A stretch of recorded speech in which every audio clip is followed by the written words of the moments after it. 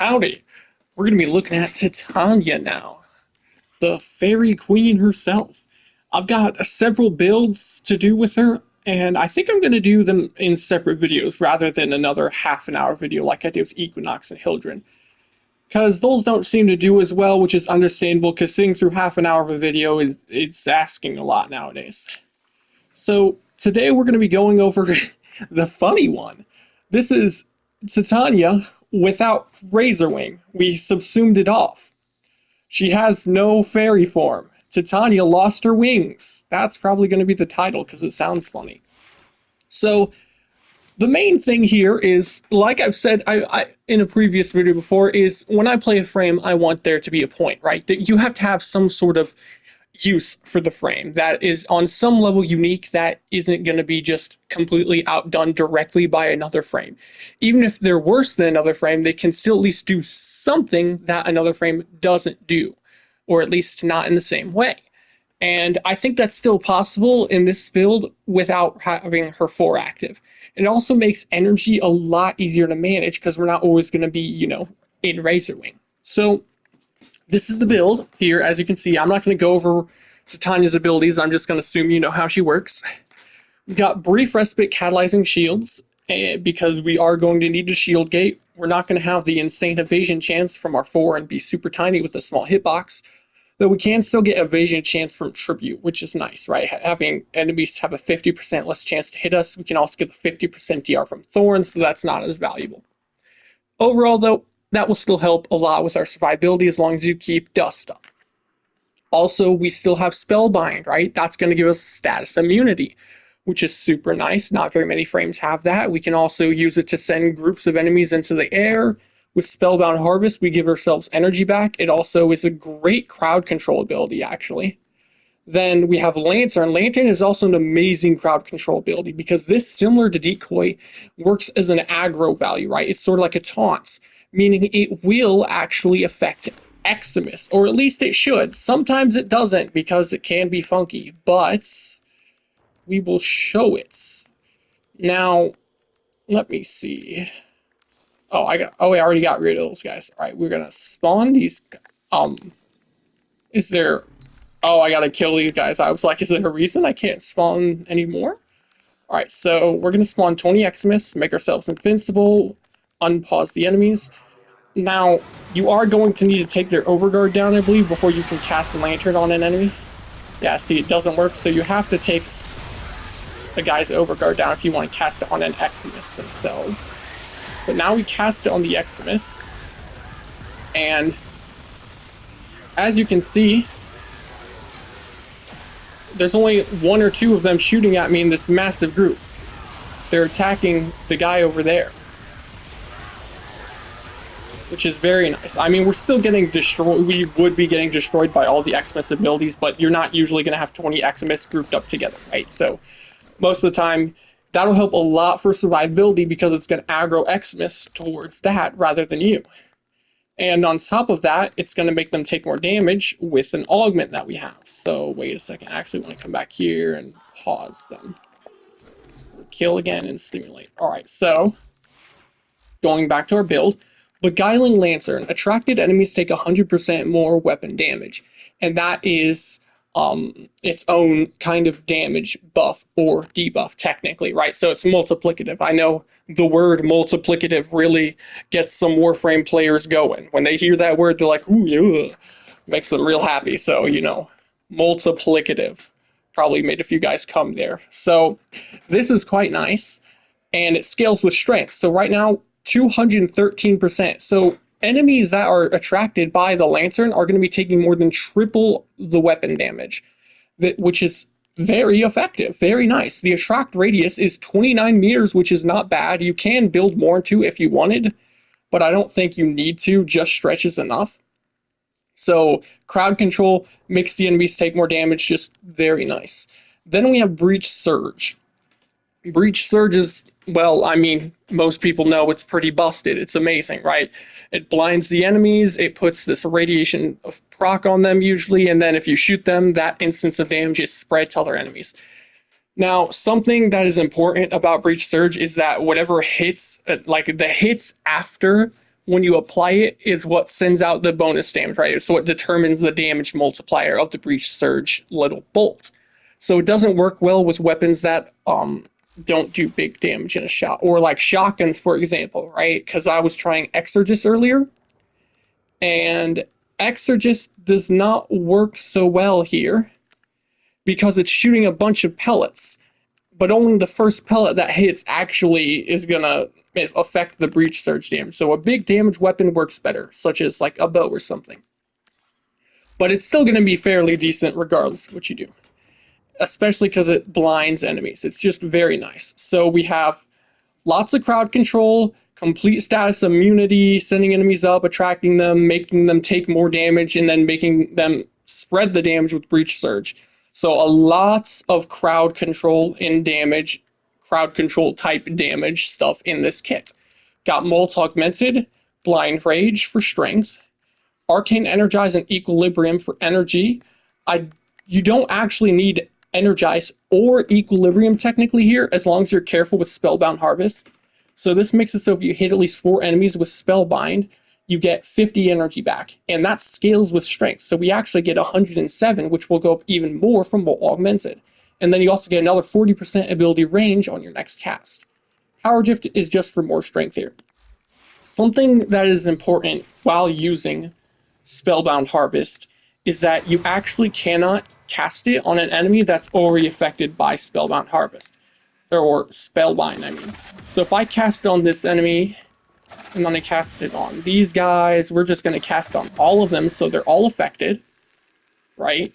Now we're going to be far enough away that way. I need to pick up all of this energy so I don't accidentally pick it up. All right, there we go. See, so they're all affected. So if I cast Spellbind, I should gain energy back and still be at max, right? Oh, actually, you can't even cast it on them. Oh, I'm using the wrong ability. I'm stupid. Hang on a second. Let's try that again. So I cast it, cast it, cast it again. All right, now if I were to cast it on another enemy, you can see my energy should have still been full because it would consume it and then give it back for every enemy tagged. Unfortunately, that's not how it works. It only counts as enemies tagged that aren't already affected by Spellbind. So you can't just spam it on one group and have infinite energy. You have to hit new enemies with it. That's not that big of a deal because really you should kill the enemies after you Spellbind them, but it can be annoying sometimes. She has her passive that lets you heal yourself and allies when you cast abilities, but that's just okay. Now, we're obviously lacking armor strip in this build, which is why I have 2 green corrosive shards. That way we can use a weapon with corrosive to be able to full armor strip. Like dual toxicist as a damaging weapon, or you can use a primer like Compressa, or you can go corrosive on Furris. There's a lot of options. Lots of options. And because we aren't forced into Razorwing, we can actually use a pet here. So if you wanted to, you could slap on, say, where is it? Panzer Vulpaphyla. Why is it sorted by name? There we go. Panzer Vulpaphyla. That way you're spreading viral, so then you don't have to worry about not having viral on, say, like Furris if you used Furris and Carnon. You could go first with corrosive heat and the viral be coming from Panzer Vulpaphyla. And you should have fairly little trouble surviving with your abilities. I mean, casting Breach Surge gives you your full shields back. Casting Lantern gives your full shields back. Casting Tribute gives most of your shields back. And same for Spellbind. If you have Augur mods on your pistol, you should actually be able to get, like, 2 Augur mods. You should be able to get all of your shields back then. Actually, let me think. Yeah, 1 Augur mod almost gives you your full shields back. So, plenty of survivability in this. I think it's a funny, interesting way to play Titania. Like, if you like how Titania looks, you like her other abilities, but you don't want to be in Razorwing because it's actually kind of annoying at times, then this is a viable way of playing her. Somebody did mention in a video, the video I did on Loki's Decoy Augments, the new one that came out, they said something about trying it with Lantern, and I did try that out. It unfortunately did not work like I was hoping it would. So Lantern aggroes enemies, but a lot of the time they don't attack the lantern enemy. They usually just look at it rather than shooting it. So if you have an enemy that's lanterned and decoyed, yeah, it's going to make it so the decoy doesn't die because lantern makes the enemy invulnerable, so it fixes that problem of the augments. But they're not really going to attack the enemy. It does increase the aggro value, so it pulls enemies in even more effectively, but you don't really need the extra little bit of aggro, in my opinion.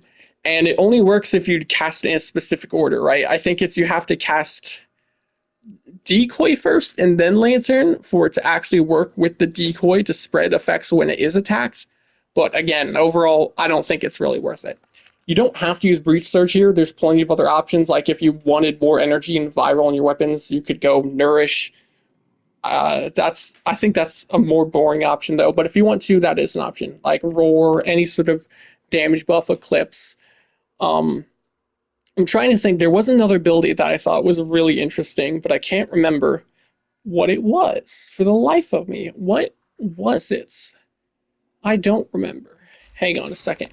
Well, actually, just because we can, I'm going to leave the simulacrum now and go to the helmet so we can look, right? You get to see with me. That way, I get to, like, you know, give a little bit more info on other options you could have if you wanted to do Titania like this specifically. So, Airburst wouldn't be a bad option. Chirene Capilla. I thought that would be a really interesting option because then it slows enemies down, radiates them, and they're being pulled in by Lantern all at the same time. I think Chirene Capilla, if I didn't go with the Breach Surge, Chirene Capilla would be my next option without a doubt because it's a very, very good augment.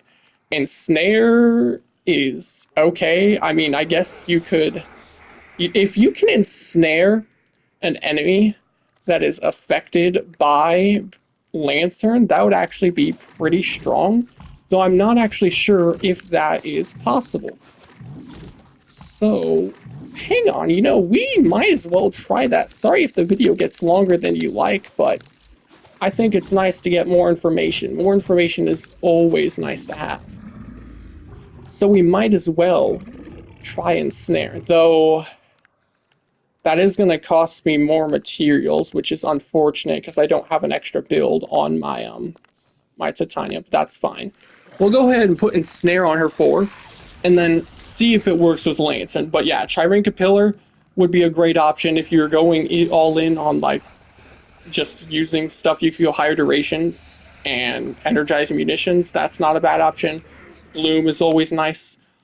Larva? Nah, I don't think. Mark for Death could be very decent, I think. I would like Mark for Death here. Silence would be amazing crowd control on top of all the insane crowd control you already have with pulling enemies in and then sending them to the air with Spellbind. That would actually be a very nice option. This is a juicy build that is extremely comfortable, in my opinion. I'm going to be doing one or two more Titania builds. I think I'll do just one more, actually, to show off my other 2 builds, which are typical Razor Wing Dex Pixia builds. But this video will stick to just me showing off Titania without her Razor Wing ability. I'm really curious now, actually, if Ensnare works with Lantern, because I feel like that would be really, really strong. So we're going to do this. We have to test it in different orders. First, we'll ensnare, and then we'll lantern. Okay. It appears that it does, in fact, work. And enemies that come into the radius of ensnare should be pulled in again, I believe, right? Alright, so now the question is, does it work if you cast it the other way around? I mean, it doesn't really matter, because it's not hard to just do ensnare and then lantern. But it is nice information. Yes, it does. Okay, wow, lantern and snare. I think that would actually be stupidly strong. Because now the enemies are going to take more than triple the weapon damage, and they're pulled in, and you won't accidentally kill your ensnare target. That is insanely good, right? So now let's say we use gas here. Oh, things are about to get really, really crispy. Gas build. They're all pulled in. So we are going to lantern that guy. ensnare that guy. Then we have to go into our Incarnon form.